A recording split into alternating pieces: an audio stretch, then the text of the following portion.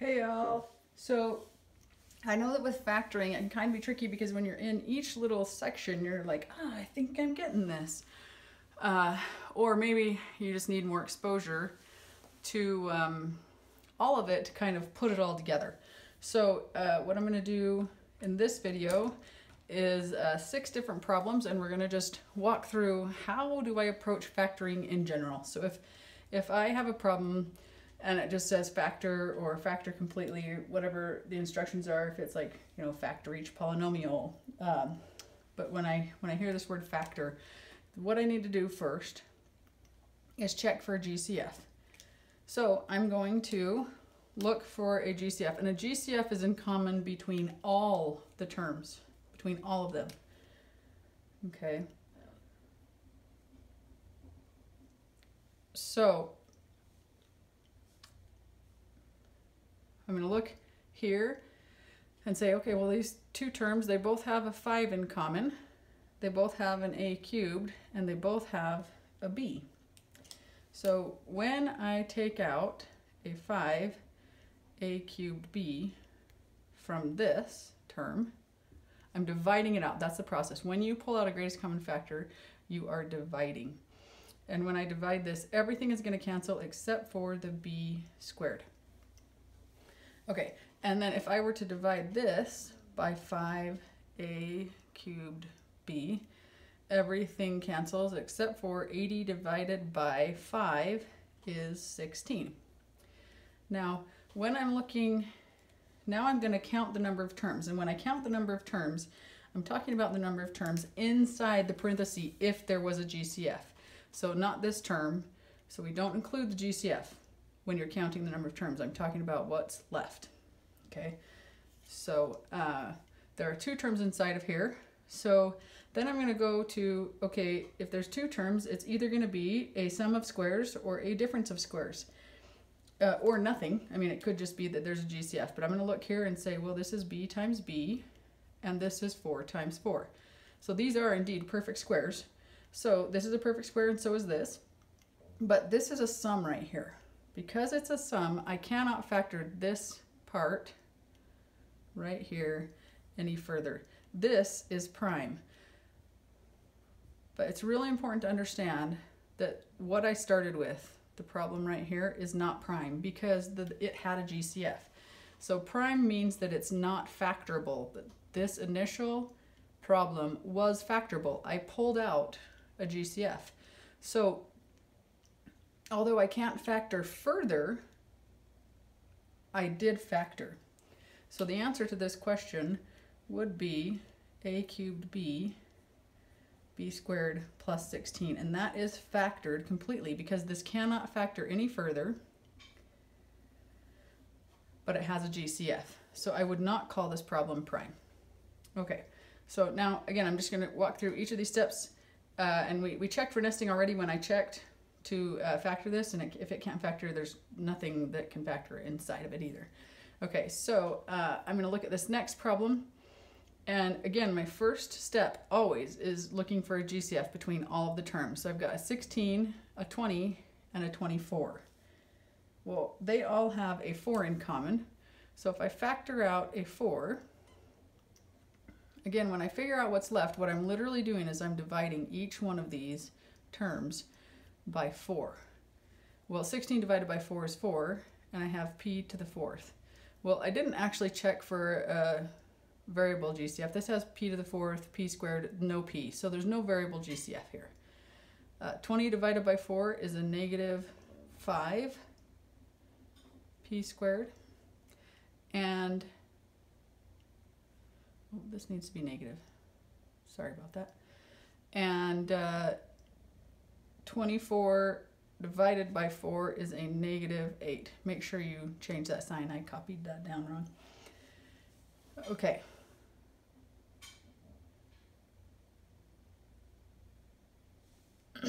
So what I'm going to do here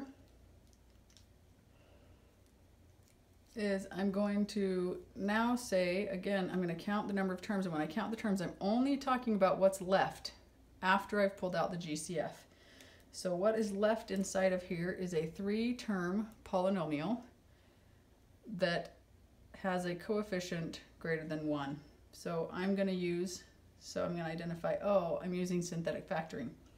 The process for synthetic factoring is I'm going to take, the first step is A times C, and we're talking about when it's in the form ax squared plus bx plus c, which is exactly what this looks like.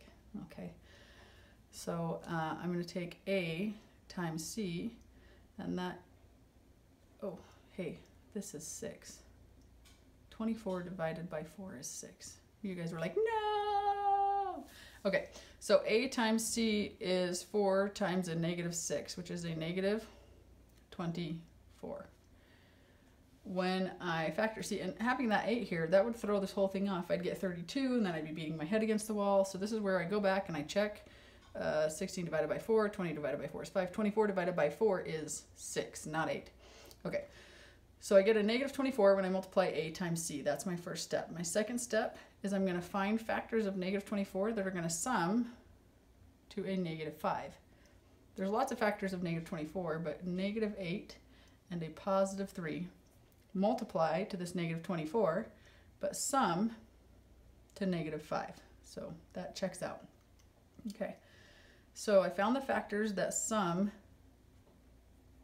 to B. The third step is to write them over A. A in this case is 4. And my fourth step is to reduce those fractions. So I'm going to reduce the fraction to a negative 2 over 1, but I'm going to leave a top and bottom. So remember, we want a top and we want a bottom. And the reason why is because each one of these represents a factor. So this can't be reduced. So now I'm going to rewrite these as factors. And these represent the coefficients. So this 1 goes in front and the sign is going to go behind. And this 4 goes in front and the sign goes behind. So again, each one of these fractions represents a factor. And now I'm going to say, but what am I talking about here? Well, when I look back up here, I have p's in the front and nothing in the back. But what should each factor have? Each factor should have a p squared. So I have a p squared here, and 1 p squared is just p squared. And I have a p squared here. Okay, and so these are the factors. But if I said factor completely, I need to remember that I have this GCF right here. This is part of my answer, just like this one was part of the answer. Okay, so I'm going to have 4 times all of this. And again, this last step is step 5, and you're rewriting these as factors. So each fraction represents a factor. Again, I'm just taking this fraction and it represents the coefficients. Taking this fraction represents the coefficients. How do I figure out that this is a p squared here? Well, I'm going to go back up to this middle term and say each one of these factors have to have whatever this middle term is. If it was an xy, then they each need to have an xy. If it was a p to the 5th, they would each need to have a p to the 5th. Okay, now because this has squareds, I need to check, because these are squared here and here, I need to check these. I need to check for nesting. Remember, nesting is if there's factoring inside of factoring. So when I look at this, I'm going to say, okay, well, this is a perfect square. This is a 2-term polynomial. This is p times p, but 2 is not a perfect square. 4p squared is, this is 2p times 2p, but 3 is not a perfect square. So these aren't perfect squares, so they're not a sum or difference of squares. So this cannot be factored further. So I checked for nesting and there's nothing I can do about it. So here is my final answer when I say factor completely. Okay. So again, we're just going to keep going through all sorts of different types of problems and walk through these steps. I can't stress how important it is to evaluate if there's a greatest common factor, count the terms, and then you're going to use the method that I've written here. If there's 4 terms, you're going to factor by group. If there's 3, you've got all of these different options, but remember that synthetic works for all of them. And then if there's 2, then these are your options here. Okay, so this is stuff I would have memorized. for the test and for the final. Next problem we're going to do is going to be, let's do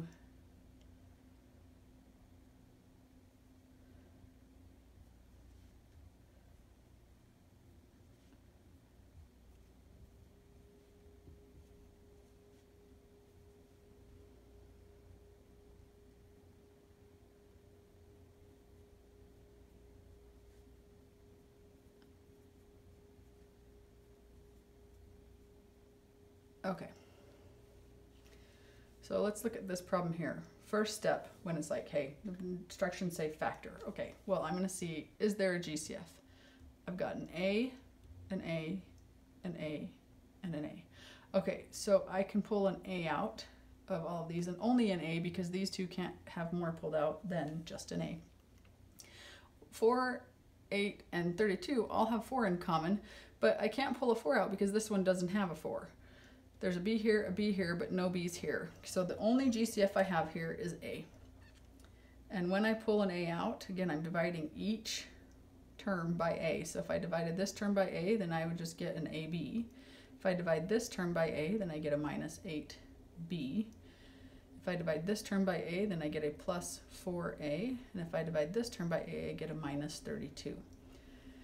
Okay, so that's a GCF. Now I'm going to count the number of terms. Again, the number of terms are looking at what's left. I don't include the GCF when I'm counting the number of terms. So I'm going to say there's 1, 2, 3, 4 terms here. Well, there's 4 terms, then I'm going to factor by group. The process for factoring by grouping is I'm going to group the first 2 terms and the last 2 terms. And if I might need to rearrange the polynomial, but for this class and for this purpose, right now we probably won't address that. So if I'm going to group the first 2 terms, then what I'm going to do is say what's in common between the first 2 here. Well, this is just a B that's in common, and what's left is A minus 8. Okay, then I'm going to look at these 2 terms and find the GCF. And I'm going to say there's 4 is the only common factor, and it's going to be a positive 4. And I know it's positive because the sign right here always tells me what sign this is, right here. Okay, so when I pull out a 4, I'm going to get A minus 8. All right, well, looking at these, I can see that the GCF here is A minus 8, and I'm going to do a B plus 4. And then what is left here, I've got to bring down my GCF. And again, how did I get this B plus 4? Well, if I divide this term by A minus 8, then there's a B left, and if I divide this term by A minus 8, then there's a 4 left. So I bring down my GCF, and this is factored completely.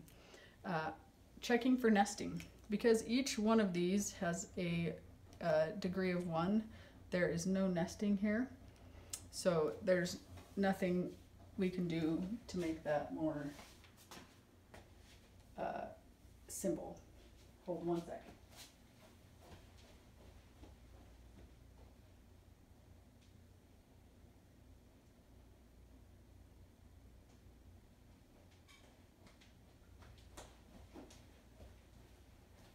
Okay, so looking at this next problem, again, if you approach every single one of these factoring problems by looking for the GCF, your life is going to be so much easier. So I'm going to look and I'm going to say, well, 3, 33, and 54. They all have 3 in common. Just a second.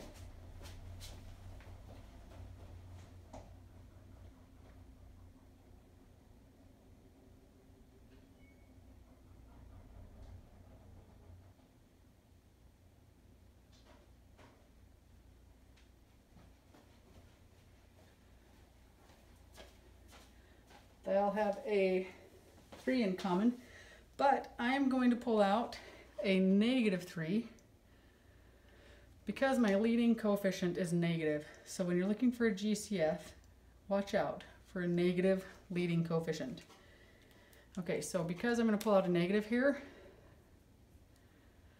when I divide this by negative 3, I get x squared. When I divide this by negative 3, I get a positive 11x. When I divide this by negative 3, I get a positive 18. Sorry, my washing machine was going nutso, so I had to run to the other part of the house and turn it off. So sorry about that. All right, so now that I've factored out a GCF, I need to count the number of terms. There are 1, 2, 3 terms. And then I'm going to look and say, well, what kind of polynomial is this? Well, this is a x squared term with a coefficient of 1. So because it's 1, then I can do a hippobutz and say hippobutz, the last number is what times what? Well, there's lots of factors of 18, but we're looking at 2 and 9. So I'm going to have a plus 2 and a plus 9, because when they multiply together, they equal 18, and when they add together, they equal this positive 11. So what's going to go in the front?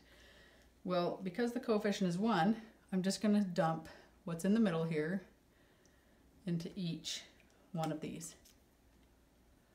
In this case, it's x. But if this was, say, x to the 6th and x cubed, then what would go here would be an x cubed and an x cubed. Okay, so just be aware that whatever goes right here is whatever degree this middle term is. So we're just going to get x and x. And then I've got to pull down that GCF. All right, so let's do a couple more.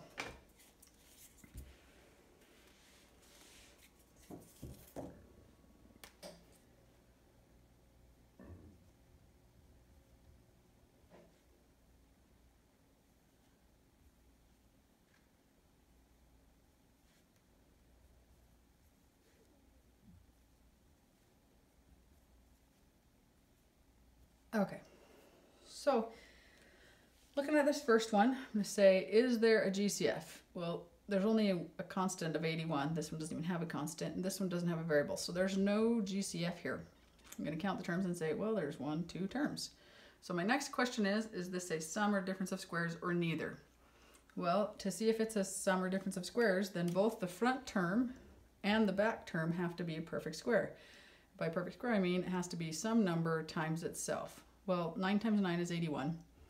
X squared times x squared is x to the 4th. So these are both perfect squares, and this is a difference. This sign right here says difference. So this is a difference of squares.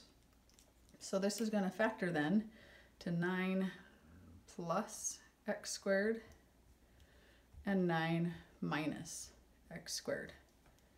Okay, and you might be tempted to be done here, but again, we always want to check for nesting, and we especially check for nesting when these are not 1. Okay, so I'm going to look inside of each one of these and treat them separately as if this was my original problem. So 9 plus x squared, can this be factored? Well, there's no GCF, and there's 2 terms here. Is this a perfect square? Yes, it is. 3 times 3, and this is a perfect square of x times x. However, this sign right here is a plus, and this is a stopper. So we do not factor sum of squares. Sum of squares are prime. So this factor that I've already factored in this first layer is prime. So this can't factor any further. That doesn't mean that this whole problem is prime. It means that this won't break down any further. Well, this one has the same numbers, so it's 3 times 3 and x times x. But this is a difference, so we have a second difference of squares. So this is that layer factoring. This is that nesting that we were talking about. Well, how would this factor? This would be a 3 plus x and a 3 minus x. So if I factor completely this initial 81 minus x to the 4th, I would get 9 plus x squared times 3 plus x times 3 minus x. Okay, and this would be factored completely. Again, yes, this is prime, but it doesn't mean the whole problem is prime, because I did factor it. I factored it once and twice, actually. I had layers of factoring. So make sure that you don't factor this any further. There's no possible sign combination that will allow you to factor that. That's why it's prime. So we know to stop here, because we checked this, it can't be factored. This degree is 1 and this degree is 1, so there's nothing more. There's no GCF, because we took that out to begin with. Okay, this last one we're going to do, you'll notice when you first look at it, you're thinking, oh my gosh, those are huge numbers. Anytime you think that, I want you to stop and think, is this a perfect square trinomial? But before we do that, let's do the first step of factoring. I'm going to factor out a GCF. So I've got 98, 168, and 72. Well, good grief. I know they're at least even, so I don't really know the factors here, so I'm just going to start kind of dividing. 2 and 98 is 49. 2 and 168 is going to be 84. Sorry, let's write it correctly. 2 and 84. And 2 and 72 is going to be 36. This is 7 times 7. And these can't factor then any further. So the only constant GCF here is 2, but now I'm going to go to my variables and say there's a W, and a W, so I can take a W out because this one only has 1 to take out. So when I divide this first term by a 2W, I'm going to get 49, because we could see when we divided by 2 we're left with 49, and I'm going to get W squared. When I divide this by 2, I'm going to be left with an 84 and just a W. And when I divide this one by 2, I'm going to be left with a 36, and the W's cancel out. Okay, so now I'm going to look inside of here. I'm going to count the terms, 1, 2, 3, and I'm going to say, well, this is definitely has a coefficient greater than 1. So I could use synthetic factoring, which you're totally welcome to. But when you use synthetic factoring, if you do 49 times 36, I don't have a calculator handy, but I do know this is going to be a big freaking number, right? So let's say, okay, that's 54, 55, 29, 0. Do I have any takers for factoring 1674? Anybody want to figure out the factors of 1674 that are going to sum to negative 84? If this feels overwhelming to you, that should be a clue to stop and say, wait a second, is this a perfect square trinomial? Well, how can I tell? Well, we're going to do exactly what we just did to these difference of squares and say, well, if the front and back are supposed to be perfect squares, is this a perfect square? Well, sure, this is 7 times W and 7 times W. Something times itself. Yep. Okay, what about the back? This is 6 times 6. Okay, so haven't quite determined whether or not this is a perfect square trinomial, but front and back are perfect squares. Now I need to verify that this middle term is double A times B. Well, this is A right here, and this is B right here. A times B, or 7 times 6, is 42. Double that is 84, and this is indeed 84. So this inside of here is a perfect square trinomial. Well, then the way that's going to factor is I'm going to use this formula right here. And again, this sign matters. This is a negative, so that tells me that the sign inside of this squared is going to be negative. Well, what's going to go right here? Well, that's going to be the root of the a squared. What times what was a squared? Well, that's going to be a 7w. And what's going to go right here? Well, that's going to be the root of the b squared. That's going to be 6. And the sign is this sign right here. Okay, and we can't forget that we have this GCF that we need to bring down. So I've got a 2w here. Now, a question here is I need to check for nesting. Well, this w is to the first power and this w is to the first power. And I actually have 2 of these factors. Remember that this means that there are 2 of these. But regardless, if I can't factor the one that's exactly the same, I can't factor the other. So I can't factor any further. So after checking for nesting, I'm confident that this is factored completely. So this is the end of my review video for putting it all together and kind of just what do I look for when I'm looking at all different polynomials. Again, this, you should have all of this memorized. You should know what prime is. You should know the process, and you should follow this process like religiously, like very systematically. If you do, you will be able to factor any polynomial that you're given. There's 4 terms, use factor by grouping. 3 terms, you can always just use synthetic factoring. But again, ooh, gross. So understanding a perfect square trinomial is really important. And then we've got those sum and difference of squares. So hope this is helpful for y'all. And the next video I'm going to talk about is going to be on exponents.